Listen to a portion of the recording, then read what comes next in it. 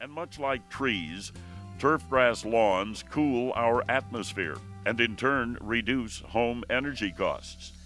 It's estimated that the front lawn on a block of 8 average houses has the cooling effect of about 70 tons of air conditioning.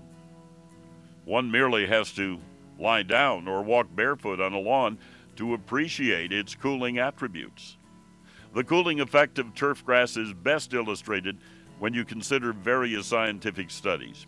In June of 2002, a synthetic surface heat study was conducted at Brigham Young University to compare surface temperatures of natural grass, synthetic turf, and other surfaces such as asphalt, concrete, and bare soil.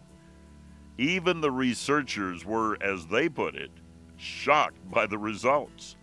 The high surface temperature recorded on the day of the study showed natural turf grass at 88.5 degrees Fahrenheit, and the synthetic turf temperature at 156 degrees Fahrenheit, a difference of 67.5 degrees.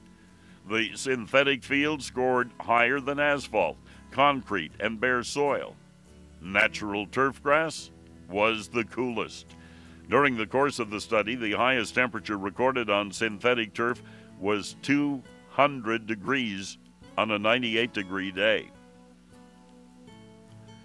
Turfgrass not only cools, it also dissipates heat.